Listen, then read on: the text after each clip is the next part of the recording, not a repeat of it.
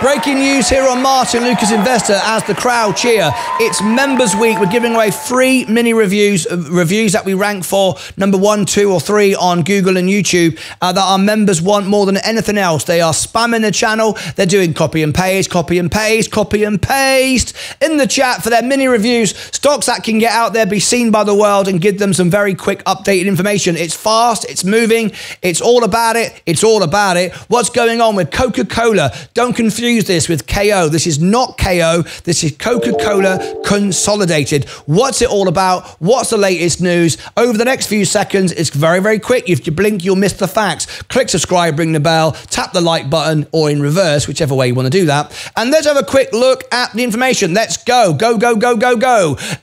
We've got a hold rating here from Seeking Alpha. Wall Street also hold, and a quant, which is the AI trader, is also giving it a hold. That's good. What about here? Coca-Cola Consolidated. I hope you bought the stock. Rating downgrade. Let's have a look. Coca-Cola Consolidated is the largest bottler of non-alcoholic beverages in the United States with a strong track record for delivering value to shareholders. Coke's, C-O-K-E, not K-O.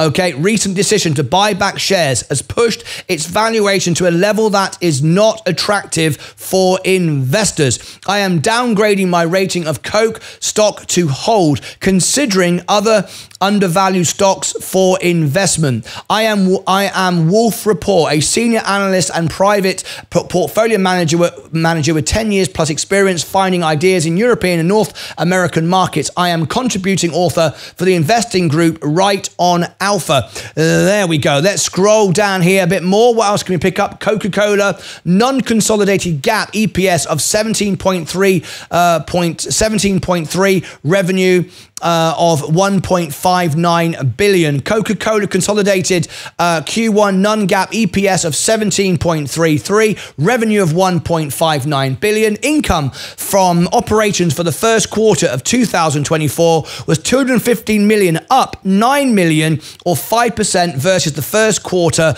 of 2023. Operating margin for the first quarter of 2024 was 13.5% as compared to 13.1% for the first quarter of 2023, an increase of 40 basis points. The company intends to purchase up to 3.1 billion of its common stock through both a modified Dutch auction tender offer of up to 2 billion of its common stock and a separate share purchase agreement with the Coca-Cola Company. Let's have a quick look at the numbers over here.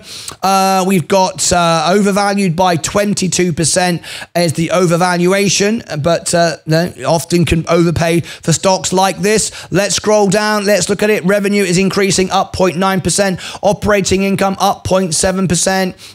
Let's scroll down. Its assets, 4.3 billion on assets, 2.9 billion on liabilities, of which long-term debt is just 604 million. So a good balance sheet there.